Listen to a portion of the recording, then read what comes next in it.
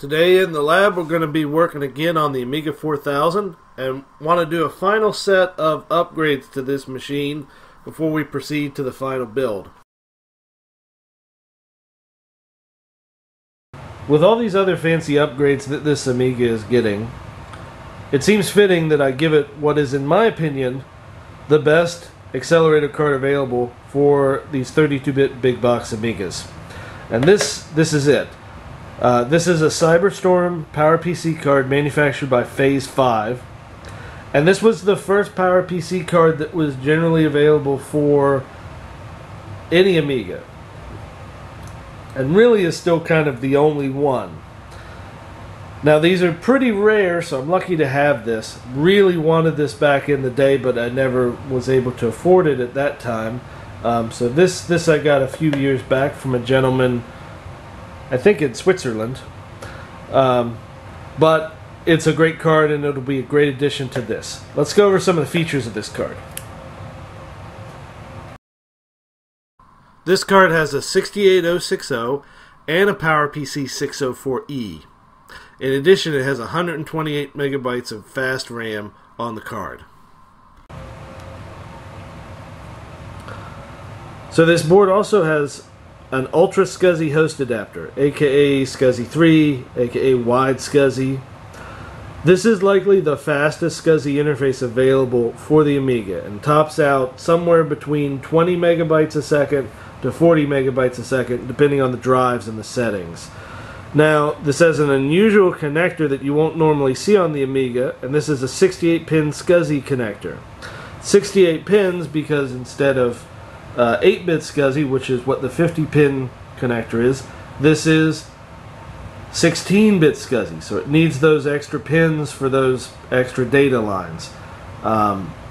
And this was super uncommon on the Amiga, but fairly common in high-end servers up to the mid-2000s, maybe as late as the 2010s.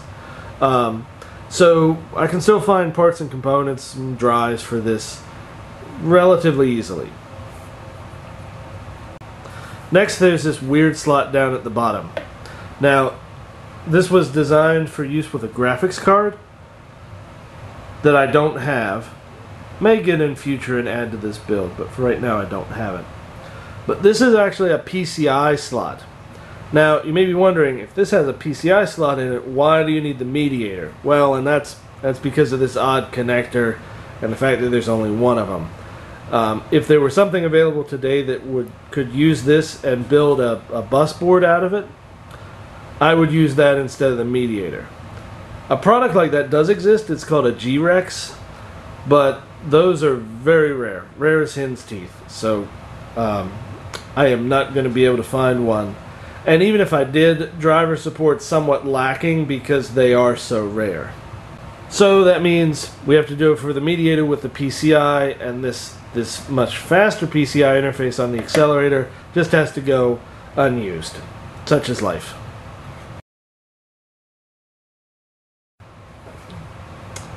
So next, got this BigRamPlus. Now, this is a Zorro 3 RAM expansion module made by individual computers. Not the fastest RAM. Zorro 3 RAM is pretty slow, especially compared to like on-accelerator RAM on the Cyberstorm. But RAM is RAM, and I may need this for some Amiga OS4 programs. Unfortunately, even though I've had this for several years and was running it in other Amigas, one of the components fell off, while I was kind of moving stuff around. I think I could just solder this back in, but I want to do some research to make sure I know the right thing to do. Looked like a bad solder joint on this, such is life. So this may not go in anytime soon until I get this fixed. But it is going to be part of the final build. I had been testing with this to make sure everything worked. So in order to get the best performance out of the Cyberstorm and its Ultra SCSI host adapter, I need some equivalent disks. So these are some 300 gigabyte, 1500 RPM Ultra 320 SCSI discs that I have a bunch of. I also have some 174 gigabyte ones, but these are some of the last Ultra SCSI drives produced. And you can still get them new old stock, at least for a while, and they are very fast. In fact, they will saturate the SCSI interface of the Cyberstorm. They're designed for much faster and newer systems, but they are compatible. These drives use a different connector from what we saw in the Cyberstorm. This is an SCA80 connector, designed for servers, pretty common on things like Sun Microsystems or HP servers. But we're going to have to adapt this connector to the 68-pin connector available on the Cyberstorm. So there's multiple ways that we can do that. So first is an adapter card like this. So this, if I don't knock my camera out, slides into the back of the unit like this and converts that SCA connector to a standard Ultra SCSI, and also gives me pinouts for power and for selecting the SCSI ID and other things. However, I've decided that I don't want any spinning discs inside of the Amiga.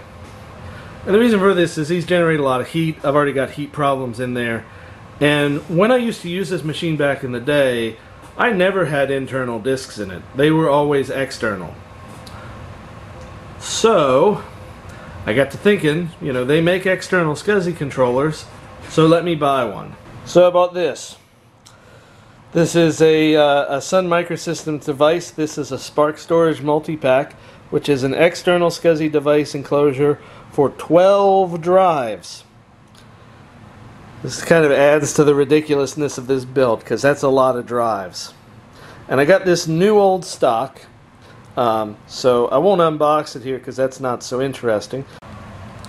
And this is the unit itself from the front. It's about twice as tall as the Amiga 4000, and like I say, it can hold 12 drives, so this is a big thing. Let me turn it on its side and I'll show the internal guts of this. So this is the unit from the side, and you can really see why this was popular in servers. So each drive of these 12 drives comes on this little bracket, right? And these are focus. See if I can get some good focus on this. These are pretty standard Sun brackets. I've got tons of them from my days working on Sun hardware. And to insert or remove a drive, you just line it up with the slot and either push it in or pull it out. No other cables, no other connectors. It's very simple to add and remove a drive. Some advanced systems even had hot swap capability where you could remove and add drives while it was running. Now, this can't do that, but there are things out there that do. Now, if we zoom in a bit, we see numbers on the unit here. 4, 5, 8. These are the SCSI IDs, so I don't even have to fiddle around with SCSI IDs when installing these drives. I just pick the bay that matches the ID I want and put it in there, and it magically gets the right ID. What you notice though is these aren't numbered quite sequentially. There's gaps, so it goes from 5 to 8.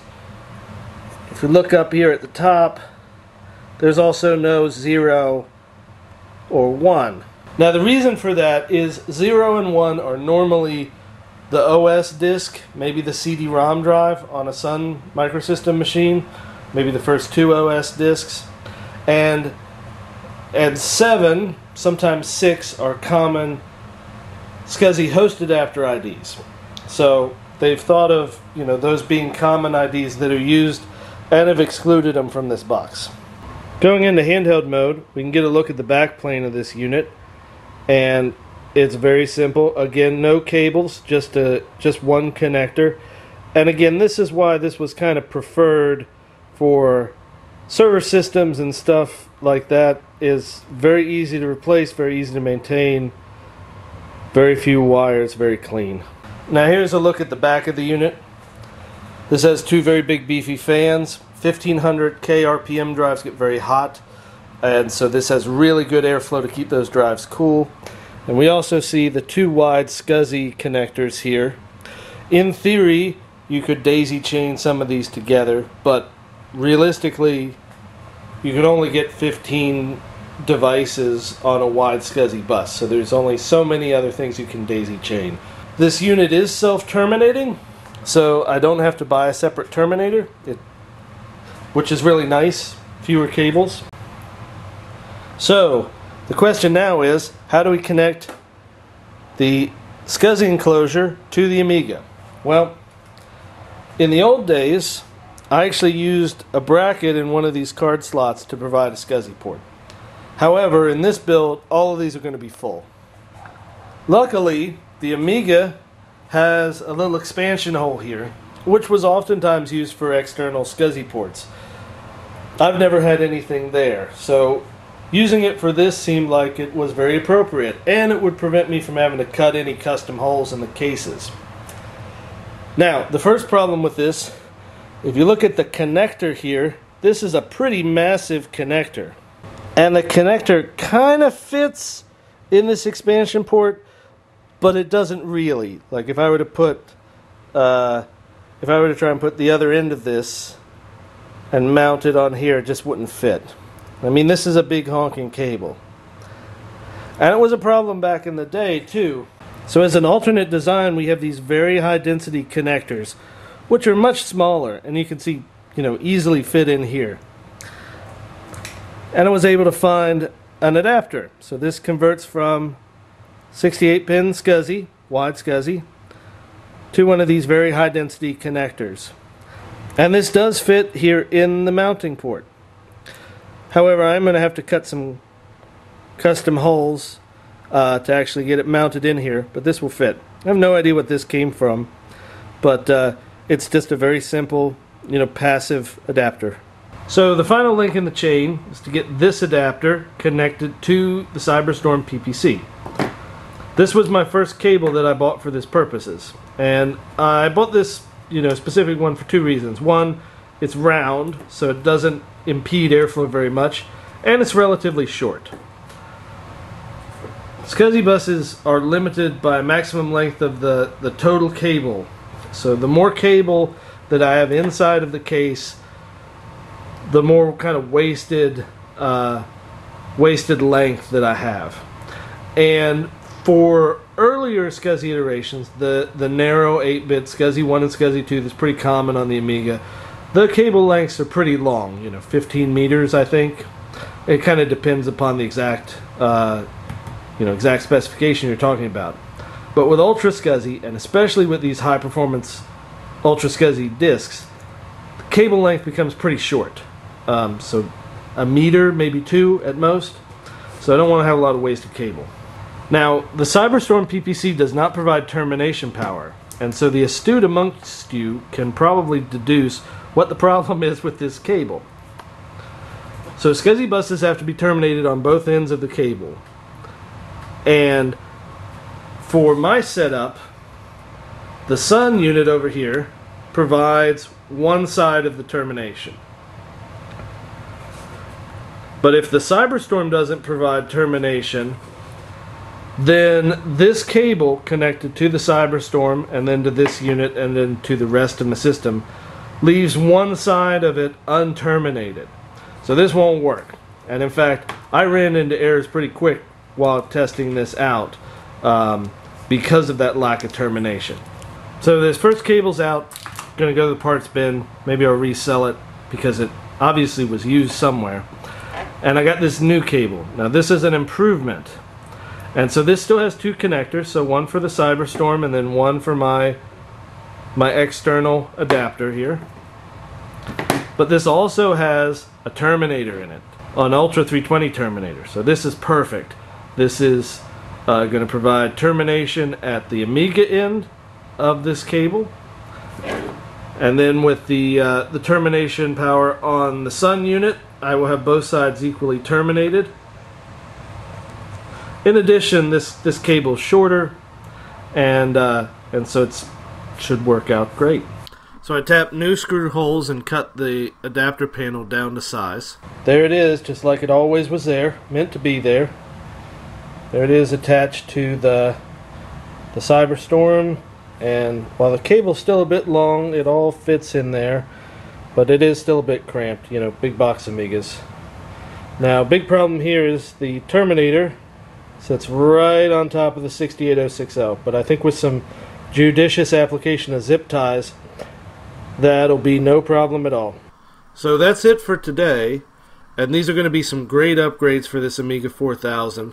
Getting very close to where I can kind of put this all together. However, waiting to fix some parts, again, like you saw the BigRamPlus, and there's some other things that I need to figure out, like the cooling. While I figure those out, I'm going to probably switch over to actually configuring and making sure that this machine works and is stable. And then we'll come back later to the final build